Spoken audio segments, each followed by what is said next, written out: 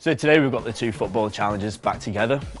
First of all, we'll just do a little bit of a review and go through the last 8 weeks of the progress and go through their nutritional diaries, have a little bit of an update on their training programme, and then we'll jump into the gym as well and go through all the exercise to make sure that they're comfortable with it, but also to track any changes that they've made as well. And then we'll feed that back to Paco and he can adjust the training programme according to it.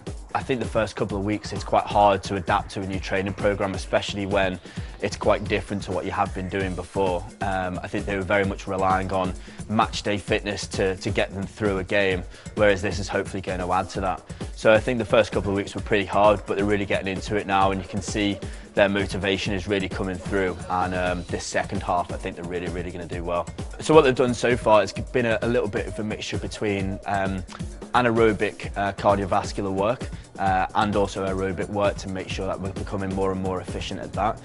But also a lot of weight training, quite a lot in the lower legs like the lunges and the squats, but also around the core as well to make sure that they're actually a little bit more mobile, and the speed that they're actually harnessing, they can do that effectively by having a very good strong unit to be able to move that speed from.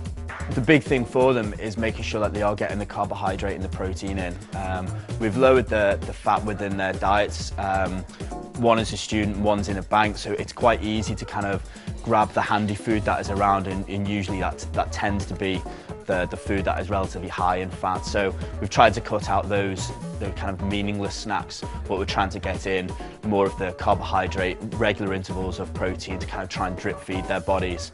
They're working out 4 days a week plus their football that already exists within their training program. So it's quite hardcore for them. So we're making sure that they are getting the energy back into the muscles and the protein in there to make sure that they are recovering effectively.